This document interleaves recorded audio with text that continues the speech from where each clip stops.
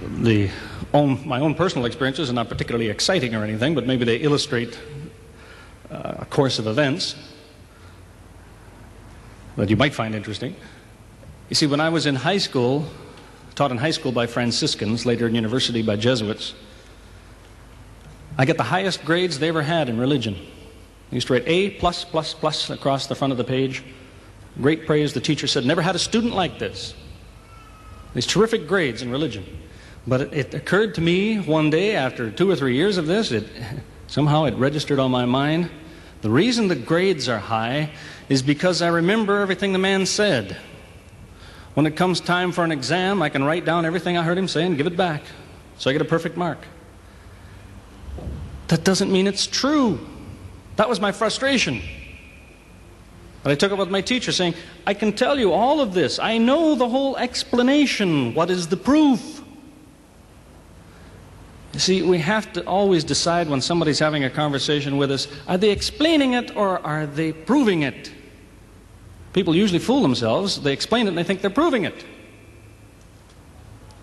If you ask somebody, how do you know Jesus died for your sins? What's the proof? He starts to tell you about, well, you see, God is holy, man's a sinner, Jesus has to die and so on. That's not the proof, that's an explanation. That's how it's supposed to work. I know that. How do you know what happened, you see? It's the proof you want. In the Catholic Church, I couldn't find that proof, because they tend to look to authorities other than the Scripture, the Bible. Don't be confused. If there's one thing I wish I could hammer into everybody's head, it's this idea. Explanation is not the same as proof. I asked a man the last time I was in Australia. Same thing. I said, how do you know man has to have his sins redeemed? And he said, well, God is 100% holy. 100% holy. You are a sinner. God cannot deal with you directly because He is 100% holy. You are a certain percentage sinner. It's an explanation. It's an explanation, but is it true? See, think about it. If I told you that in New York City is the holiest man that ever lived, I could talk about him for an hour maybe, and I build up a great reputation. I say, he's the holiest human being that ever lived. Finally, maybe you'd say, well, I'm going to save my money. I want to go to New York City and meet him. I want to shake his hand. And I'll tell you, no. He won't even let you come in the same room with him. He's too holy. You can talk to his secretary, but he couldn't stand to look at you. He's too holy. Now what do you think of this man? Is he holy or is he crazy? See, an explanation is an explanation. It may or may not be true. Its proof is something else. What I wanted was proof. Did Jesus say so?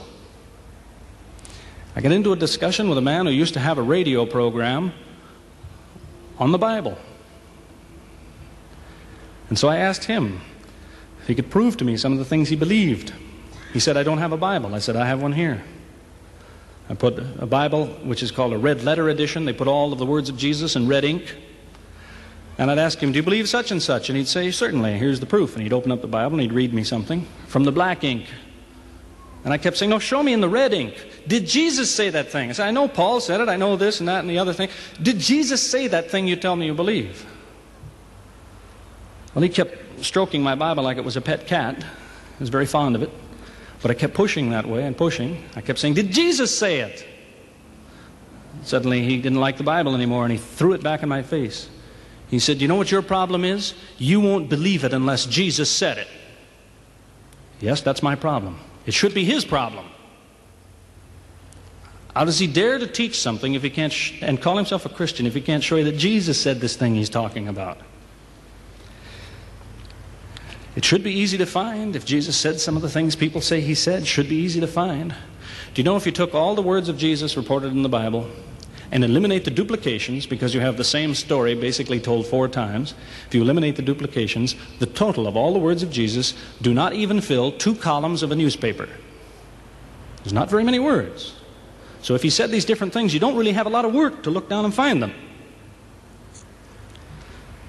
So as I say, among Protestant churches, I have been involved with the Church of England, the Presbyterians, Pentecostals, Baptists, Jehovah's Witnesses, Christadelphians, you name them. You probably can't name one I haven't heard of unless it's something local here. To to be involved with them for 9 years. I read their books and visited, took part in their meeting, used to teach some of their Bible classes. I kept coming back to this. What proof do you offer? What proof? So they bring out a handful of their favorite verses. John 3:16, 8:58, 10:30, 14 and 9, 20 and 28, and so on. But for every one of those verses, there's another verse, which if you put it right beside that verse, you find out what they were trying to say won't work. Hebrews 11:17, Exodus chapter 3, John chapter 17, John chapter 5, and Exodus chapter 6, to go in the order of the verses I named you there. You put those beside those verses, and the argument dissolves, among others. They don't prove the divinity of Jesus. Doesn't mean he's not divine, but these things don't do the job. That's the problem. I'm not saying he's not divine. I'm saying I still want to see the proof. Did he say so? Then the real test of sincerity was what disappointed me. You see, you can take one of these verses, somebody shows you, John 14 and 9, for example, Jesus said to Philip, "If you've seen me, you've seen the Father." So I asked them, how is it he said in this other place to a group of people, "You people have never seen the Father"? Don't tell me in this place he means he's God, when in this place he told some people who were looking at him, "You've never seen God." He must have meant something else. You tell somebody that and they'll say, "Okay, you have a point. What about this verse?" And they go to another verse. It's fine. But next week, somebody will come to that same man and say, "Where's the proof that Jesus said he was God?" He will read John 14 and 9, right back where he started from. A verse which a week ago he told me wasn't good enough. It'll be good enough for somebody else because he hopes he doesn't know the response I had. Beginning about 1969, the same story I seem to get when I go from church to church. I'd ask them, you know, if you took all the words of Jesus and you cut them out of the Bible with a scissors, and then I gave you some paste and told you put them back together any way you like.